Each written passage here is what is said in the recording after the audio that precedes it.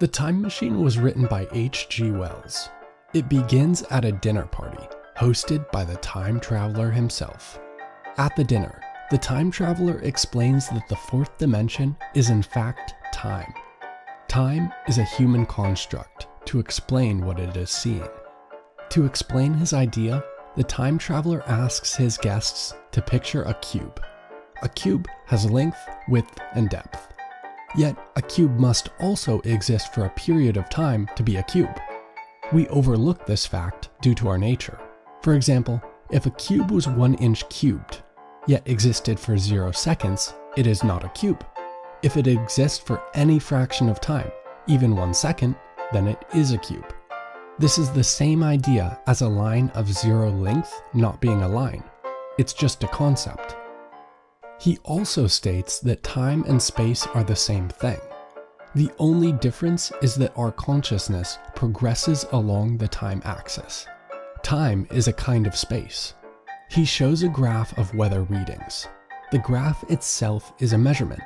Since this measurement is not in any of the space dimensions currently thought of. Instead, it is in the time dimension.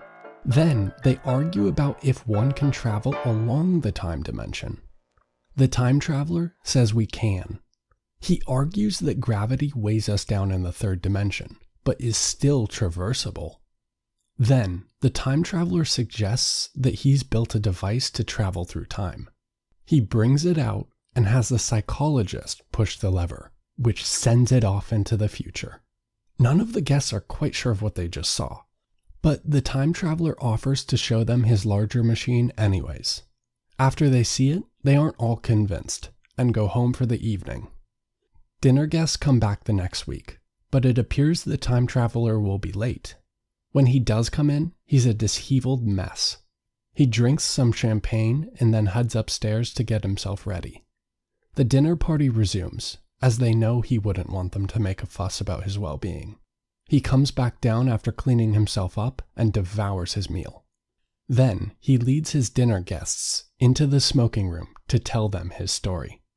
He says that the time machine was finally finished earlier this morning. He got in, ready to go on his first trip.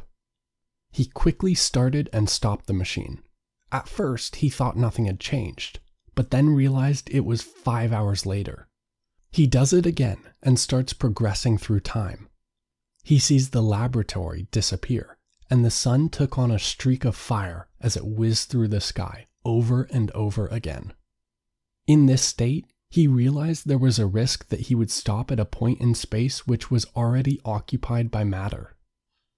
He stops and is now in a garden. It's in the middle of a thunderstorm, which quickly passes. He sees a massive white statue, as well as other buildings. He's spotted by a 4-foot-tall man in a purple tunic who runs towards him. A group of 10 of these people come to him and touch him in amazement. He takes off the levers that control the time machine. The people of the year 802,701 AD are happy and fragile. He feels no fear following them to one of their buildings. There, he eats with them and tries to learn their language. But they are childlike and easily bore, which makes the task hard. He theorizes that this must be the apex of communism, with one gender and adult-like children. Communal palaces have replaced individual housing. He reasons that organisms develop strength only from necessity, that human intelligence only comes from hardship, that the idea of a family only comes out of the evolutionary need to protect young children. In essence, he sees this society as the perfect triumph of nature. He's been here all day and decides to go home, but realizes his time machine is gone. It must still be in this time since he removed the handles. He frantically wakes up some of the little people in their sleep, asking them where his time machine is, but gives up. He sleeps it off and looks for it the next morning. He thinks that his time machine must be inside the Sphinx monument, but he's not able to get into it. Now he's beginning to doubt his simplistic beliefs about this species. For one, who made their clothes? Where are their dead buried? Later, he saves one of these creatures from drowning. She is grateful and introduces herself as Weena.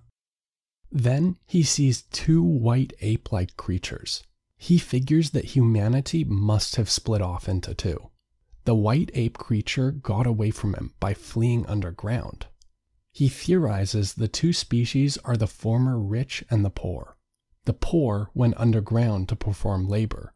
The surface creatures are the Eloi, and the underground creatures are the Murlocs.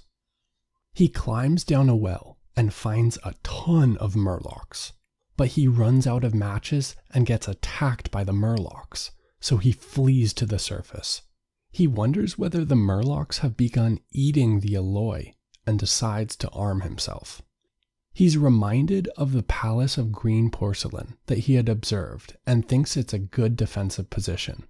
He throws away his worn shoes and stops by a large wooded area to sleep. He discovers the porcelain palace is a museum. The moon is waning, which he has learned from the Eloi is a dangerous situation. He gets a weapon and matches from the museum. Then the time traveler and Weena head back to the White Sphinx. They go through the woods, but they get turned around when attacked by Murlocs. The time traveler builds a fire. This fire dies out, but a previous fire he started at the beginning of the forest has turned into a forest fire. Everyone flees, and he loses Weena. He reaches the White Sphinx and finds that it opened. Inside, he sees his time machine. He gets in and goes even farther in time. He lands on a beach with a motionless ocean. Crabs the size of tables are near him, so he jumps in time. He goes thousands of years farther and sees that all life except for green slime has died. He goes home and meets his dinner guests as he did at the start of the book. Everyone goes home, but the narrator of the novel comes back. The time traveler says he's busy right now, but that he'd give a more thorough explanation later. The narrator follows him into his laboratory, but has already vanished. The time traveler is never seen again. The end.